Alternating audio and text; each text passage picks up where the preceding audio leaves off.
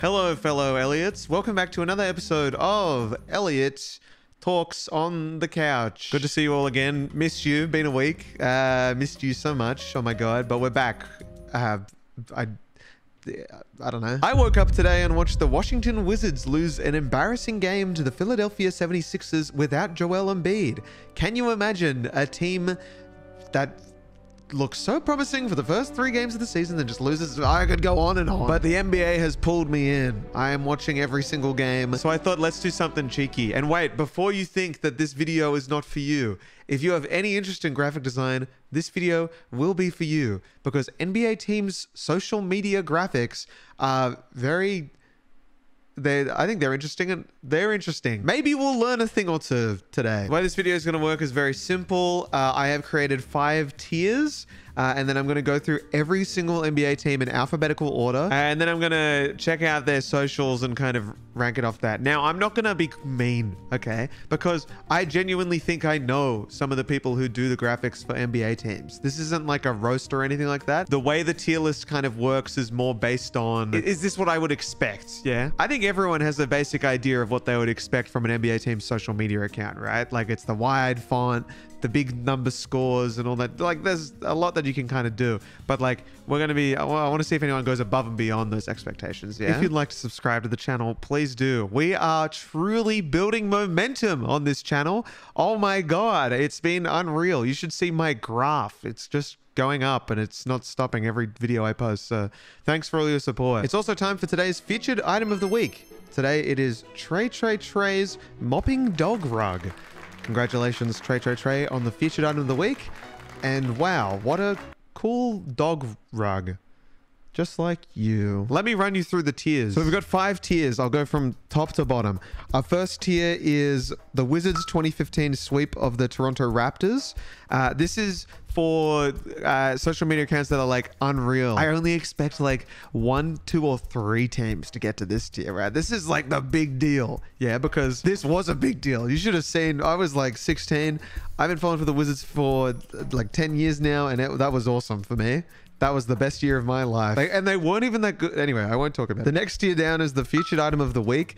This is for like great content. Yeah, it's not like the best of the best, but it's still very good content. And I'm proud of, you know, because I'm proud of myself. I really like the featured item of the week segment. So I think it's great. You got to be confident. I think it's great content. Next down from that is the Utah Jazz. This is good content. I think the Jazz are always a good team to watch. Always have been. And especially now, they're, you know, quite a bit above what I was expecting, but I imagine it'll cool down maybe by the time this video comes out. So it's good content. Next down, we have Roboto Sands. This is what you'd expect, right? This is like what it is as it is. And I think that it's just like, it's a humanist sans serif. It's absolutely what you'd expect. It's not really, yeah. You get me. And we do have 1 tier below this, which is I paid 5 designers on Fiverr videos. And this is for designs that I just think are outdated, probably being held back by a creative director or something like that, or a franchise that doesn't want to push the boundaries with social media graphics. Much like how I think I paid 5 designers on Fiverr videos are outdated. And I'm glad no one's been posting them recently, because I don't think it's a good thing. No.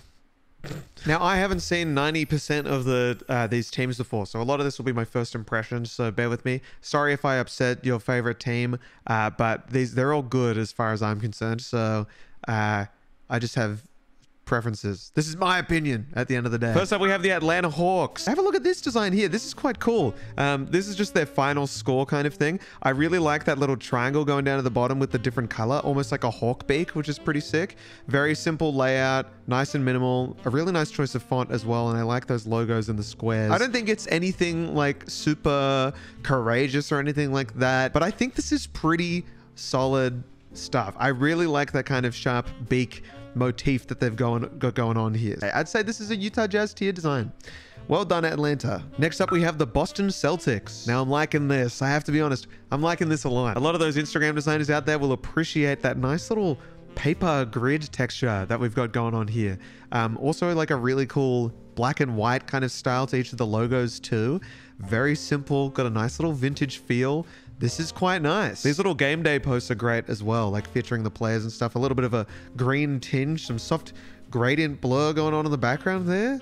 Cool. I'm going to put this at the featured item of the week. That's where they're going to land. Next, we have the Brooklyn Nets. Now, I've been sent the Nets a few times already from my design styles video where I brought up this is kind of where the entire video idea came from. The Nets are cool. Have a look at this final score graphic, right? Like, this is as simple as it gets, but it works. Yeah, it works. Because I think a lot of them are really like, you know, NBA final score, blah, blah, blah, blah. But like, this is very minimal, very toned down, very classy. It kind of matches their entire artistic direction, I think, as a team, which is like a really cool direction in general. Also, check out this Brooklyn Knights little graphic they did.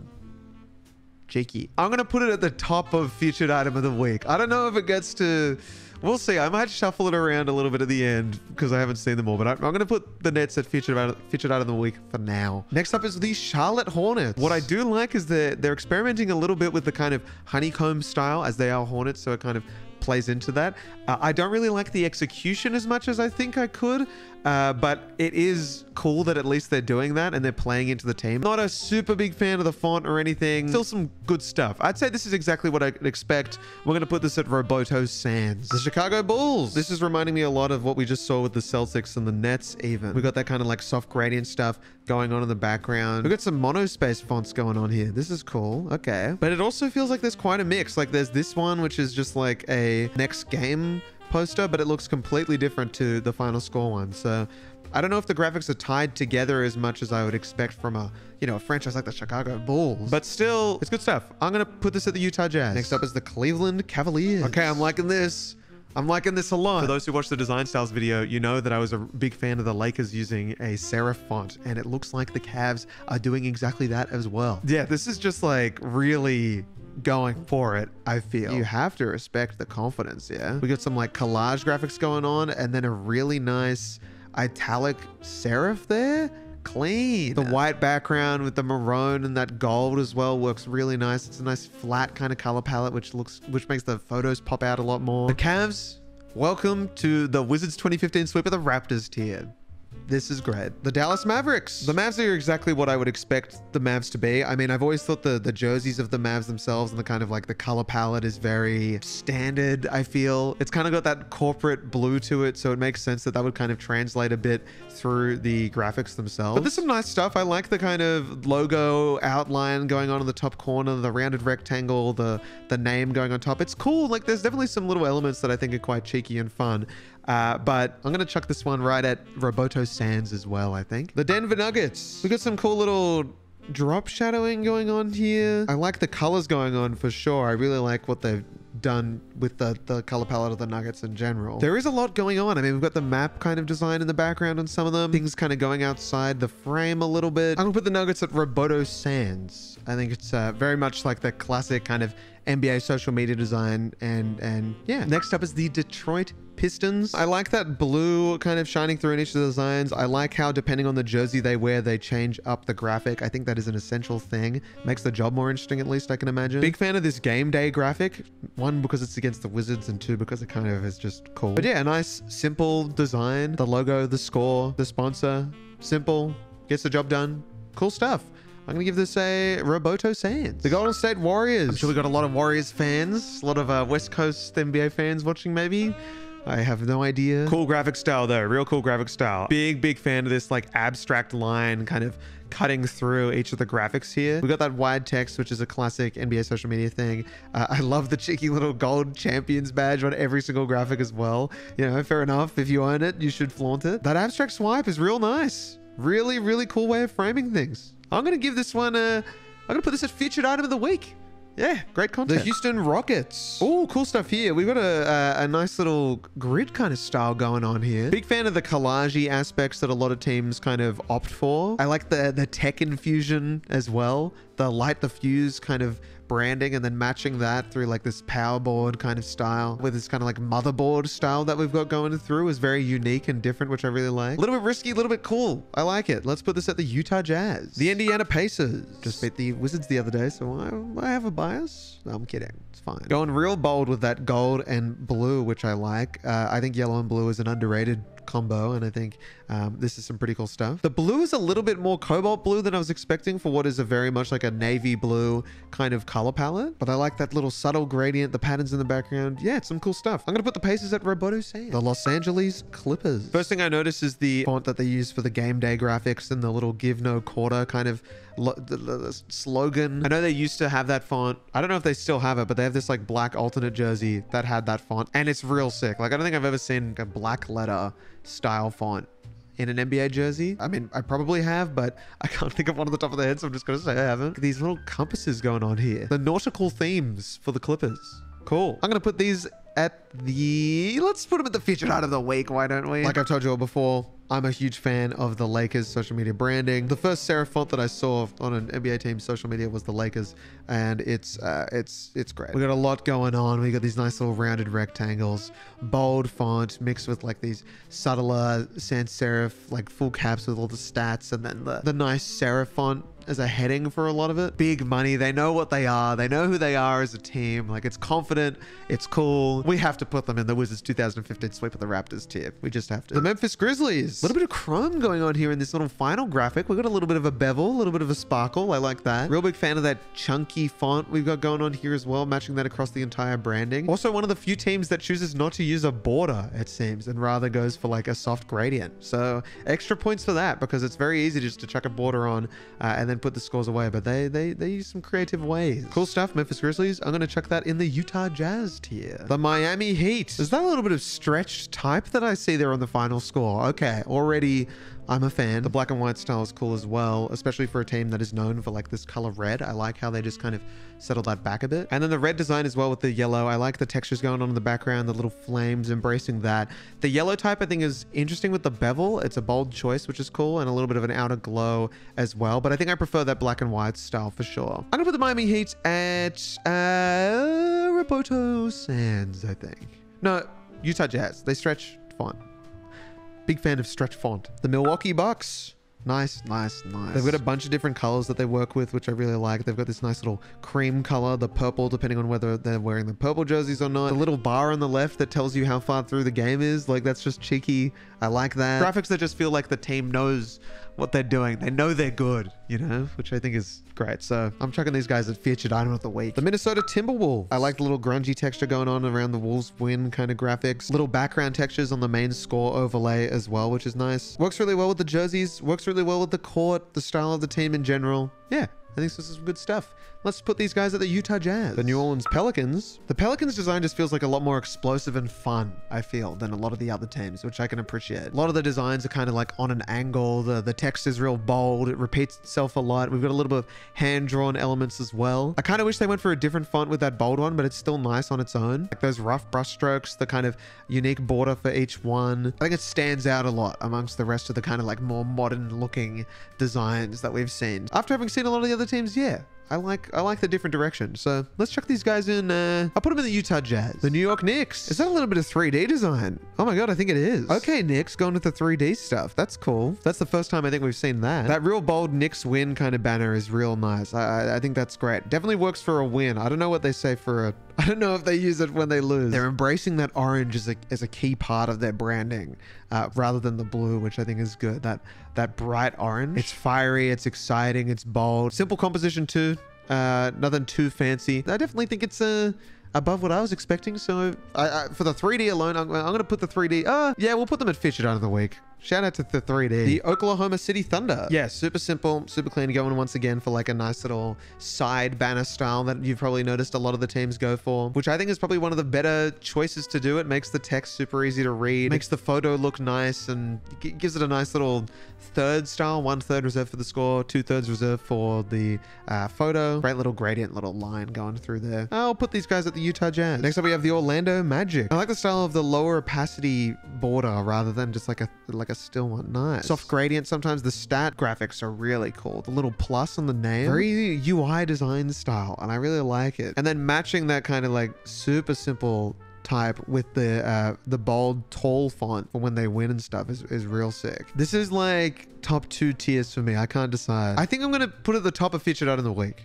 Yeah, just nearly the Wizards 2015 sweep of the Raptors. I'd say it's very close. Next up, we have the Philadelphia 76ers, who the Wizards lost to literally today. So that's annoying for me. Oh, we've got like the jersey being used as the background for the graphics. Some little collage elements of different things being cut out and slapped on top of each other there. That's cool. I love Philadelphia's jerseys in general. So I think like embracing that, embracing the color scheme. Real good stuff from the Sixers. Big fan. I'm going to chuck this in featured item of the week. The Phoenix Suns. Oh, it looks like the Phoenix Suns used reels instead of still graphics, or sometimes they do, sometimes they don't. Embracing the Instagram algorithm push for reels. They go for the serif once again. I don't think it's up there with like the Lakers and the Cavs use of the serif, but it's still very clean. The subtle grid overlay, I think, is a great thing to use in general. And there's definitely some of that confidence there, you know, that they're a good team. So yeah, I like that. This is going in let's put it featured item of the week. The Portland Trailblazers. The Trailblazers have some of the best branding, I think, for a team in general. The whole Rip City vibes and the font that they use for that. And this is already so different. Like, look at the amount of textures we've got going on here. We've got little halftone patterns as well. They're like each their own little posters and stuff, which I really like. Also changing like the final score graphic depending on the team that they're versing. You know, like a lot of teams I feel like